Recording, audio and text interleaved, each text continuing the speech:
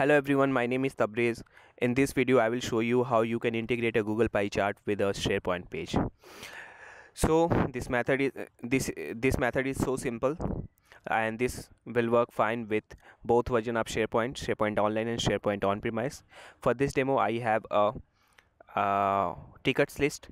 Uh, this ticket list contains some ticket information, and based on the ticket status, I'm going to calculate how many number of ticket uh, available in this list. So this status, there are 4 status available in my list: in progress, open, pending and closed.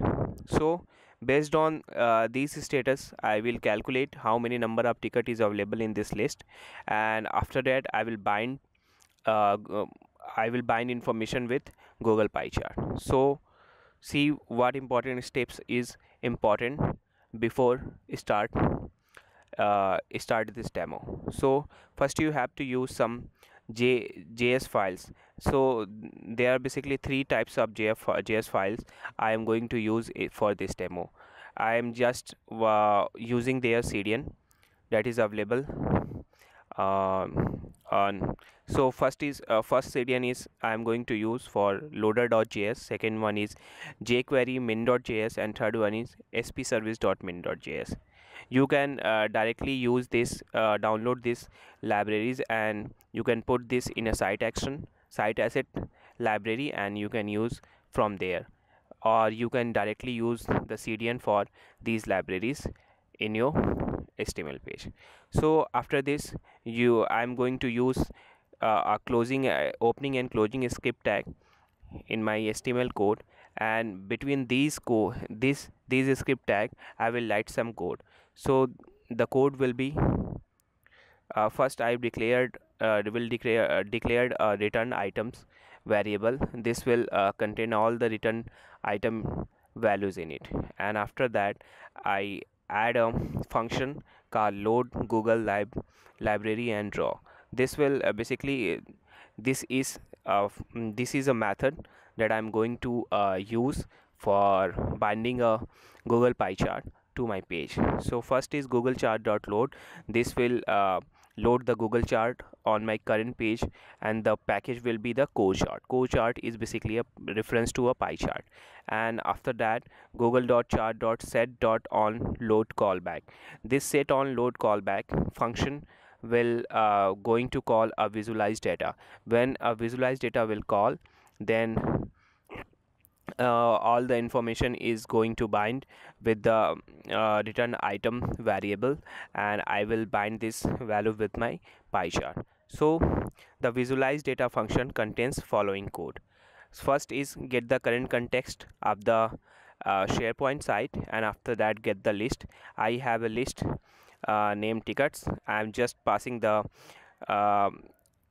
I am passing the some element, your custom list name. Here I will pass my list name, and as I pass the list name, the information is coming from my list. After that, I provide create a camel sp.camel query variable, camel variable, and set the view XML for that.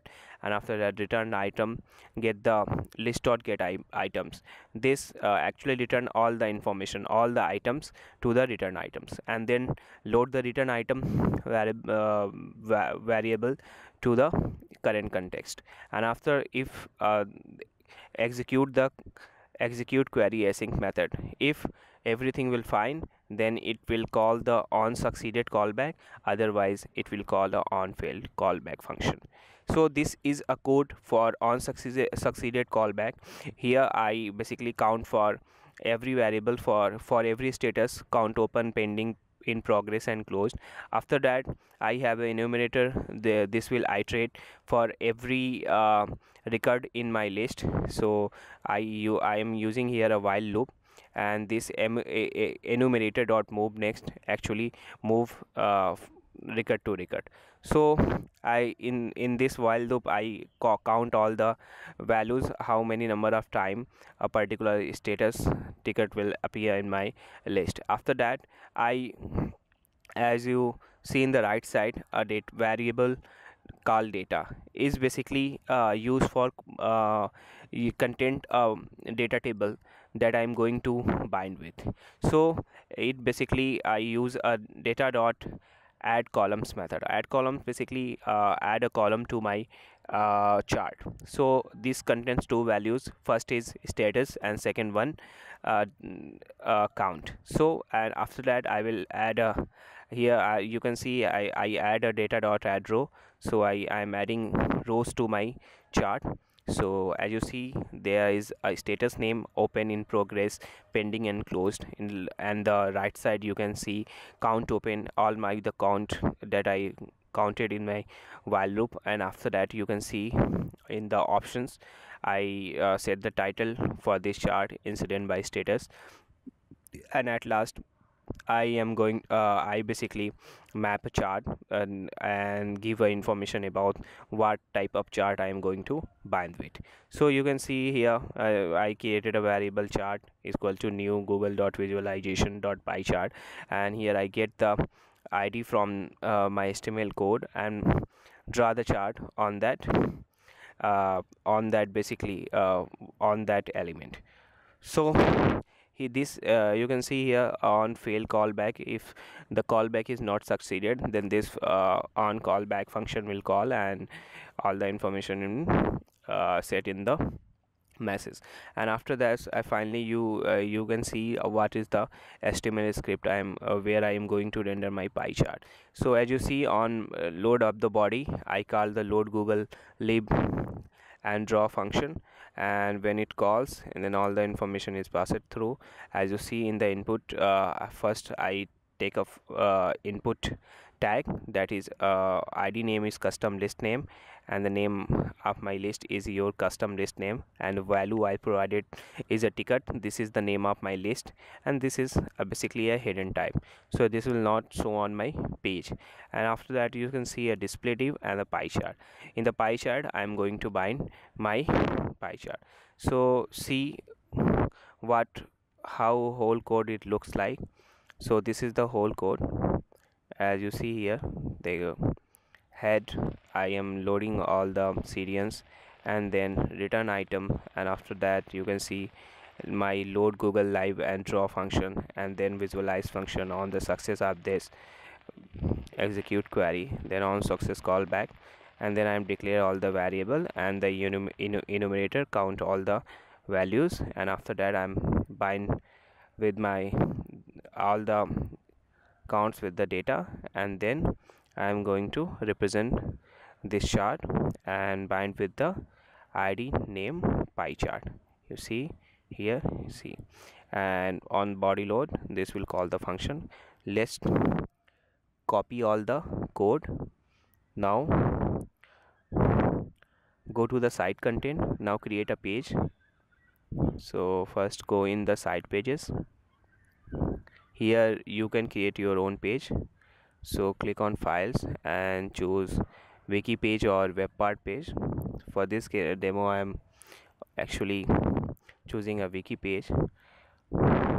Give a name to your page.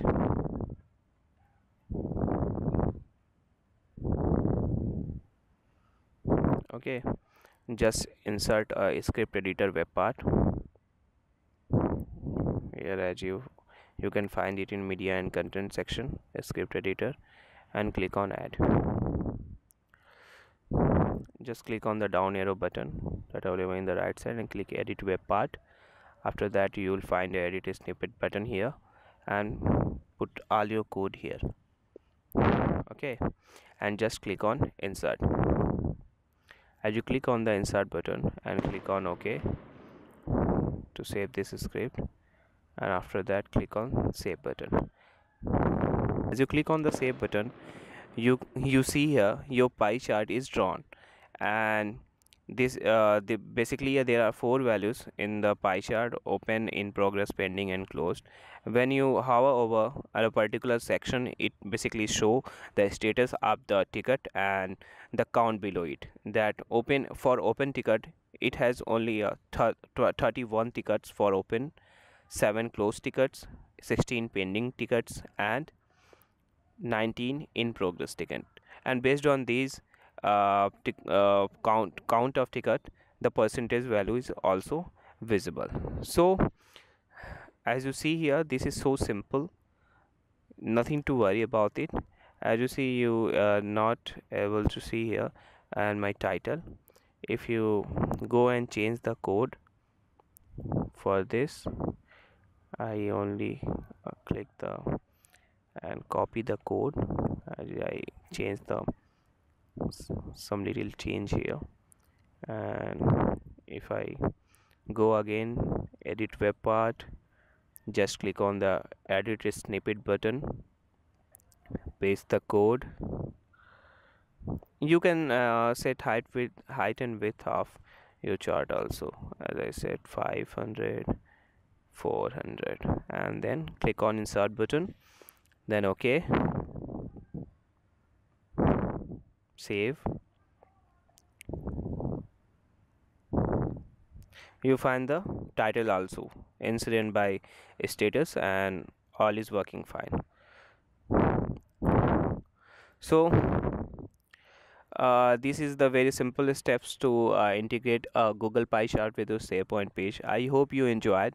So thank you everyone, and please like and share this video with your friend if you like it, and don't forget to subscribe my channel. Thank you for watching.